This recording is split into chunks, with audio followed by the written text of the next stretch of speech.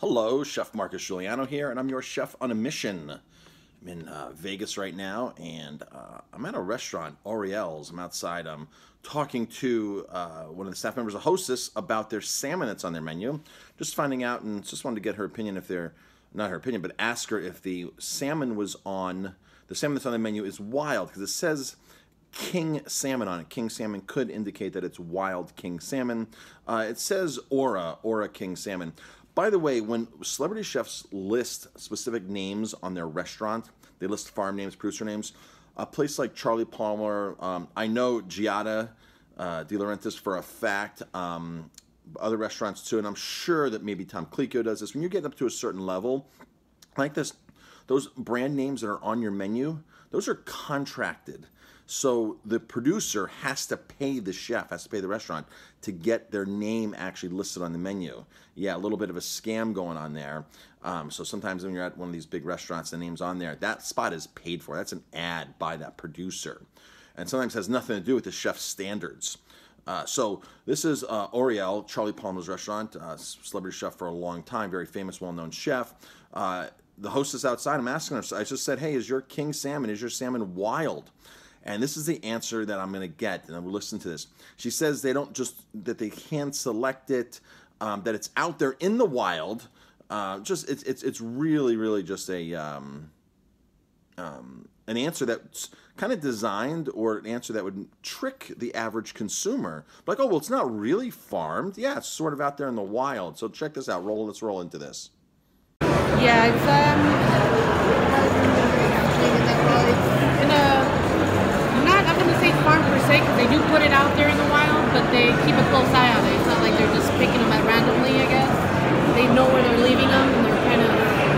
So it's farm... Here's the wild, but like they're putting some around. You ain't going anywhere, but you're in the wild. You know? Now, I explained to her the difference once I turned off the camera, and she was pregnant, right, Courtney? Yeah. So she was pregnant. So she's concerned herself about the stuff that she's eating, and she was actually shocked with all the information I told her about farmed salmon, and specifically the salmon that she's serving. They're serving a salmon from New Zealand. There is no way to properly raise net salmon, pen salmon, feedlot salmon. Basically they're serving feedlot. And I said, it's funny because all these chefs say how ingredients need to be pure to cook with, and you start with good ingredients. And farmed salmon is known to be, it's dubbed as one of the world's most toxic foods, just because of the crap that goes into the food and how they're raised, and the chemicals and the pesticides that we put into it, and the slice to treat the lice. It's a disaster. In fact, they're so toxic they kill the ecosystem around them. Just give them 10, 20 years and the whole area is dead. Nothing else can live there. And we don't even know how they're living there in this toxic sludge, but they're highly medicated, and tons of stuff goes in. So I explained it to her, and she's like, wow. She's like, I need to talk to the chef, because if he knew this, why would he be serving this? And the bottom line is a lot of chefs know that farmed salmon is not the answer, but they get tricked and conned, or maybe in this case, I'm not saying 100%, maybe in this case, that's a paid spot on the it's an ad, it's a paid spot on the menu there. They'll take, Charlie Palmer will say, hey, yeah, you want to put your name on the menu, here's a contract that can run $10,000, $20,000 a year. I'm not sure the exact details of those, but they do run into the thousands of dollars a year. Tavern on the Green, if you wanted to pour your wine by the glass there, they charged you, which is totally illegal. That's the old Tavern on the Green before the new owners, and who knows what the new owners do. But I'm speaking for the previous regime at Tavern on the Green. They would charge. It was a fee to put your product in place there, because they would know that their menu and their bar would get lots of eyes, and it would help boost sales when people go other places. So not saying Charlie Palmer does that, but you never know. That could be the case when you're looking at that. So I explained that to her too.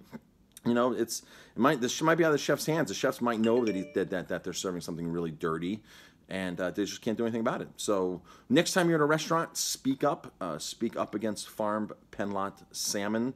Tell them you'd like better options. Tell them it's no place, especially on celebrity chef menus. And I'm going to head over to Rick Moon, RM Seafood. Rick is actually in Vegas. He's in the restaurant.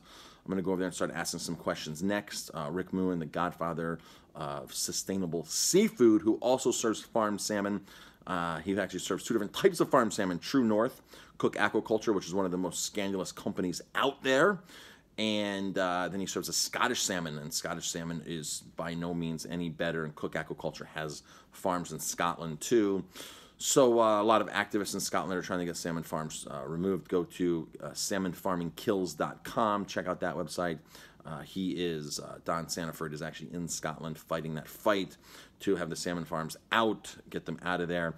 So thanks for watching. Leave some comments, some questions, and I'll be happy to answer.